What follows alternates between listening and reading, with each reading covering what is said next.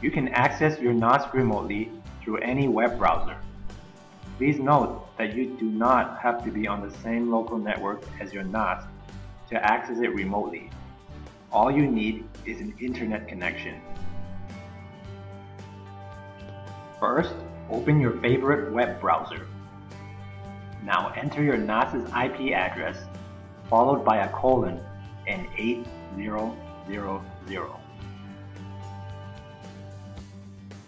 You should now be taken to your NAS's login page. Enter your username and password to log in. Now we can use File Explorer to manage all the files on your NAS. File Explorer can be used to upload and download files, create new folders, create share links to the files on your NAS, and much more. In order to upload a file to your NAS, first click on the Upload button. A dialog box should now pop up. Click on Browse. Select the files that you wish to upload.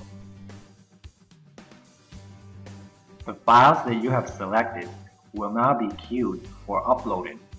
To upload them, click on Start All.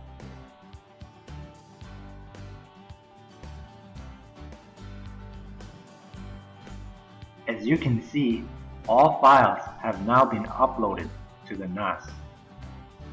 In order to download a file from your NAS, first select the file that you wish to download, then click on the Action button and select Download.